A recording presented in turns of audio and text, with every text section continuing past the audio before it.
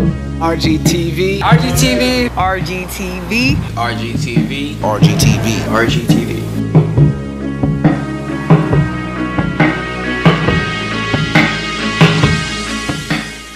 Alright, what's up, y'all? This is MR.WEST, aka DJ Busybody, and I'm doing this interview with RGTV in the Hizzy for Shizzy. Hey everybody, this is Amplifly. I'm doing an interview with RGTV today. Let's go. So I've been asked this question a couple of times. People ask me, who is MR.WEST? Let me break this down to you. Me personally, as a person and a DJ, I'm about the same person, alright? I get along with everybody. MR.WEST is somebody that you can come up to in Taco Bell, say, yo, what's up? I heard you on the radio. I'm like, yo, I appreciate the love, this, that, and the third. Or you can see me in the mall or wherever. I'm just somebody that, if you're black, white, Puerto Rican, Asian, somebody you can relate to in any way, shape, or form. Who's DJ Amplify? He's a 23-year-old DJ from Columbus, small town, Nebraska. Not a lot going on there, so thought I'd move up to Omaha. As informant, I am an open format DJ. You can put me in a bar mitzvah, you can put me in a wedding, you can put me on a cruise ship, and anywhere I'm at, I'm gonna succeed in the event that I'm doing. I'm gonna make sure everybody is dancing if they're there to dance. If they're there for me to be entertaining them, just talking on a microphone, having fun with the crowd, I'm gonna do that. I am an all-around entertainer in all aspects of what I do. I don't do open format. I typically have my songs in a set list, in order. If I veer away from that, trouble, usually. I usually play what I want to play first, and if the crowd's not feeling it, you know, I'll definitely play some music they want to hear. I feel like my ears and their ears go pretty well together, so. I've been a turntablist for about 5 years, and a turntablist meaning I own a set of turntables.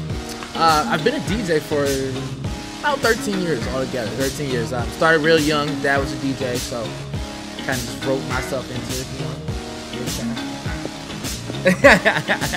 I've been DJing for almost 8 years. Yeah, 2008. Yep, 2008, right after high school. So when I was a young star, I was in 6th grade. My little sister was a Girl Scout, and they had this thing called the father-daughter dance, whatever you want to call it. And it's when the dads took their daughters to a dance, because you know the dads are one in Girl Scouts that pay for all the stuff, and the moms just show up and eat cake and pie, cookies. Anyways, so the DJs they had one year bailed out, and they asked my dad to do it. And he's like, well, my dad went and bought some equipment, and you know started working around the house with some equipment and some music that he already had. And I was just watching them, and yeah, I thought it was cool. When I was growing up, my dad always blast loud music, so it was nothing new really to me. He just had other pieces of equipment I'd never seen. As the day approached, he was like, you know, I got a date that night, so I'm gonna need you to DJ. DJ what? It's like, and so he put me on it. He was like, yeah, you know what? We're gonna bring some house speakers. I've got a 5-disc CD player and a DVD player from the house. He brought that, showed up to the event, man, and I will never forget that feeling of being able to make people dance by playing music. Granted, they're just Girl Scouts, you know. I was in 6th grade, so I mean, it wasn't like it was illegal or something, but like. I was just like, wow, dude, this is crazy. This is a great feeling. I am getting paid to play loud music and talk on the microphone and interact with people. So I was like, yes, I want to DJ. Being honest, Skrillex, when he did the change from post-rock to electronic, I followed suit and pretty much started producing electronic music same time he did, well, about a year after. I'm not gonna say from when I started till now, because I used to DJ retirement parties pretty much. But I would say from when I started playing in you know, the club scene and started, you know, really interacting with, you know, business owners and stuff like that, becoming resident DJs at different places. Back then it was who had the most friends. If you had the most friends, you were the best DJ in town, because your friends will come out and love you because you're playing music for them, and it's music that you guys all know.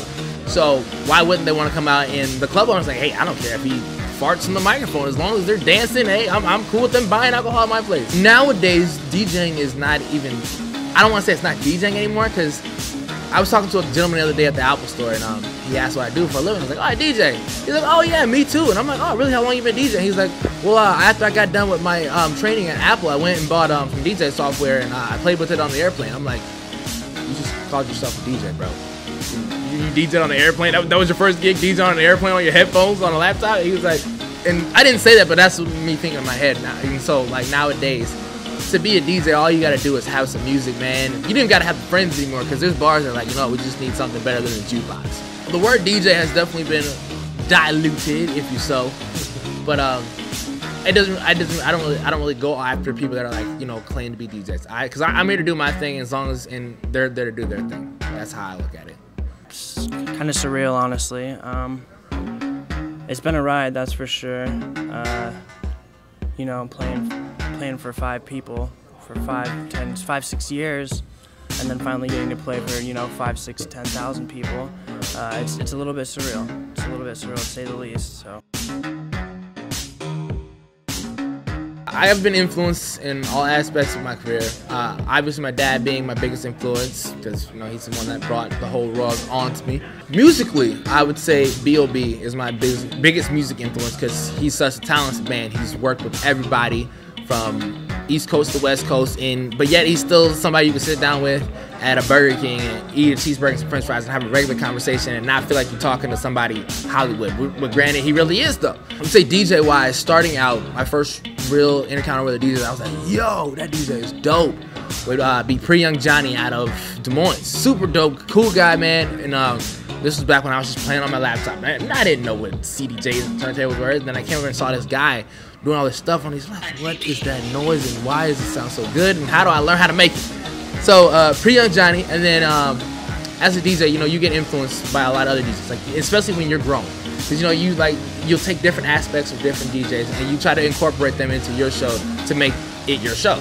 And so after Pretty Young Johnny, I met Hot Boy from a radio station, and I loved his personality. Loved his personality on the turntables, loved his personality on the microphone. When we were coming up as DJs, a lot of club owners and bar owners didn't really want urban DJs in their club, because they figured the crowd we were going to bring was going to be a crowd that would come and destroy their night or whatever. So when I met Hot Boy and they're letting this guy play all these places that I want to play, and he's the same color as me, why can't I get in there? Come on, man. And so I was like, yo, that's dope. I want to be this guy or whatever, you know. Okay, so most of my influences would be on the Ausla crew, which is Skrillex's label right now.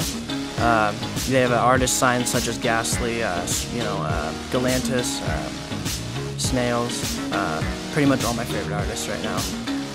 So I get a lot of my inspiration from the Ausla team. Travis Black and Brent Wreck Effect were 2 of my biggest contributors to getting into this scene. And Trill Farrell, I think they go by Gummy now. That's Nick Hyde, Danny Kanik. They got me my first show here in Omaha about 8 years ago at Raven Night. My future as a DJ, my ultimate goal as a DJ is to be an on-stage DJ for a major artist. So like, this is gonna sound bad, but Justin Bieber. Not the guy that I would pick, but I'm just saying, but like an on-stage DJ for a major artist, Justin Bieber, Usher. I wouldn't do Young Thug, that's not really my thing. But you know, somebody like that, to be out there with the crowd and to be that guy that is, you're basically the artist's backup. Without you, what is it? The band's dope. But the drummer's not gonna get on the microphone and get the crowd hype for the artist to come out to the stage. The band might hold it down during intermission, but you know, you're the guy that they're going to, you know. Right. And so I feel like that's my least final. That would be my last and final milestone at my career as DJ, to be a DJ for a major artist. Definitely Vegas, resident DJ for sure, 100%. All right, so. If you want to hear me just regular, because you like my voice, hey baby. I work Power 106.9, that's a radio station here in Omaha. You can download the app, Power 106.9 FM, not .com, that's the website, but whatever. You can download that, and I work 7 till midnight every single night, run a whole show by myself. It's a whole lot of fun. Interact with the listeners, taking shout outs, and you know, I've got a section I do speak on it, let's do it one, two, a whole lot of stuff. Social media wise, you can look me up by my personal name if you like. Pretty wild on Facebook, Tay Westbury. You can look me up on my DJ page, Mr. West, that is MR.WEST. Snapchat, I am Mr. West 402, M-I-S-T-E-R West 402. And then Instagram, same thing, Mr. West 402. You can find almost any social media at Mr. West 402. Keep it real, baby. Well, I'm not on Spotify yet, but soundcloud.com/amplify, F-L-Y, fly. And where else? YouTube. I got a couple YouTube videos. But yeah, SoundCloud is my main. SoundCloud.